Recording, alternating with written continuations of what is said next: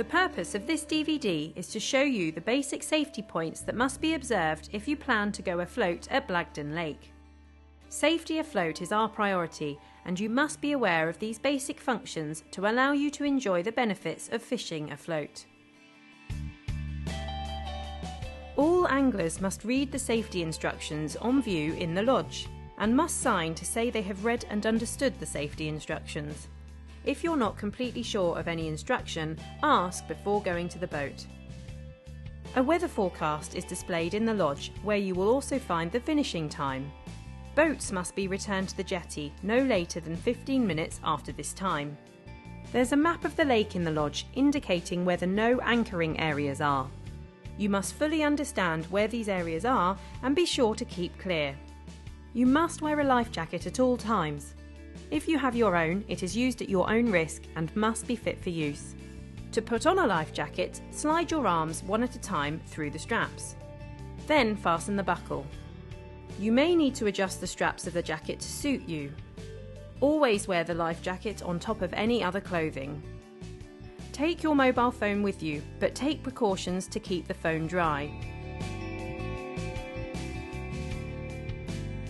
The maximum weight load for your boat is 300 kilograms.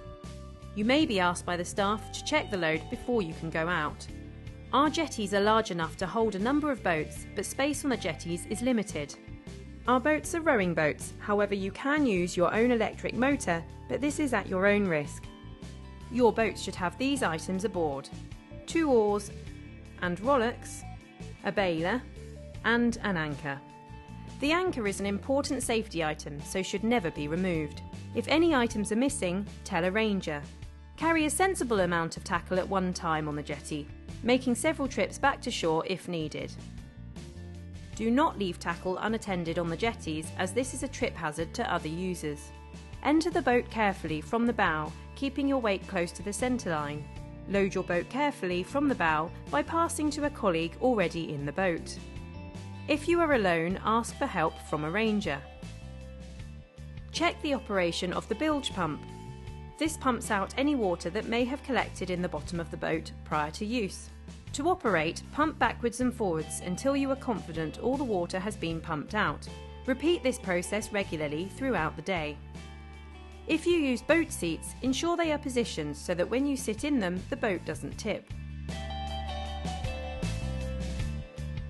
Row at a steady pace and keep a lookout for other water users at all times. When you reach your intended fishing position, bring the oars back aboard. We recommend sitting whilst casting and fishing. Do not stand on the seats whilst fishing. Use the anchor if you wish, but do not anchor in prohibited areas. To deploy the anchor, pick it up and gently lower it over the side of the boat, and secure the end of the warp to the centre thwart on the boat.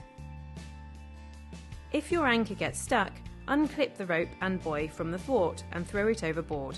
Inform the staff of the area where you left it when you get back ashore. Be aware of the emergency number on show in all the boats. If you need to attract attention at any time, raise an oar in the air and ring the emergency number if you can. A rescue boat will come as soon as possible. If the boat gets swamped, the inbuilt buoyancy will keep it afloat. If you find yourself in this situation, keep calm, inflate your life jacket and stay with the boat, as this is easier to spot from the shore.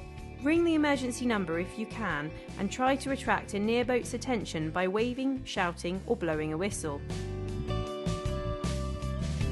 You must return to the jetty no later than 15 minutes after finishing time.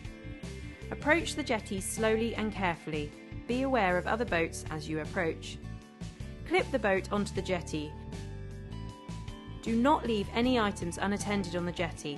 Only unload what you can carry in one go, making several trips if necessary. Report any problems to the duty manager.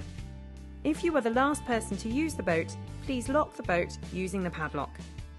You must return to shore immediately if called to do so by a member of the Bristol Water staff.